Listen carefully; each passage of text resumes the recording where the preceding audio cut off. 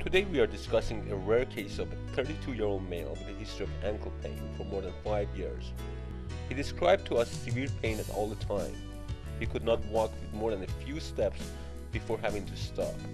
His pain was worse at night time.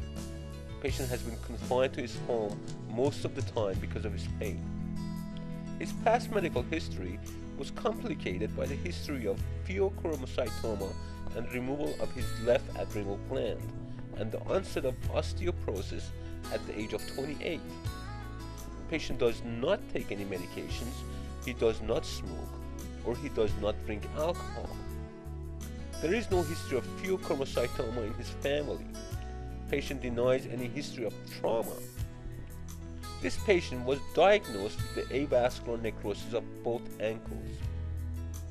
This was the first time in my practice that I've ever seen a patient